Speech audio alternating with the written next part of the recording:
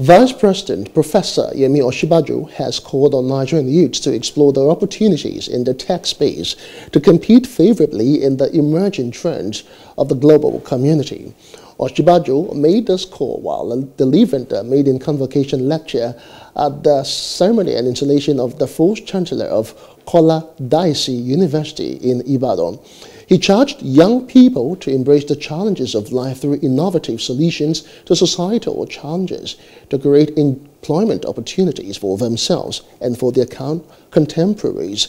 In his installation speech, the chancellor of the university said the institution is established to provide qualitative education for the present and future generation of Nigerian youths that will rapidly respond to the socio-economic needs of a knowledge-driven economy.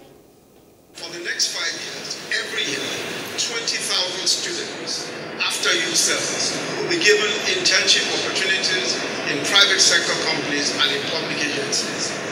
The idea will be for the participants to gain relevant career and life skills that will enable them transition seamlessly into professional business or public sector careers, while also earning a good pay during the internship. In recent years, there has been a steady rise in the establishment of private universities.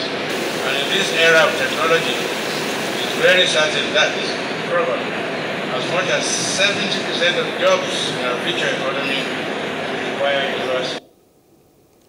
A total of 52 graduates participated at the convocation ceremony, with 12 of them bagged in first-class honors.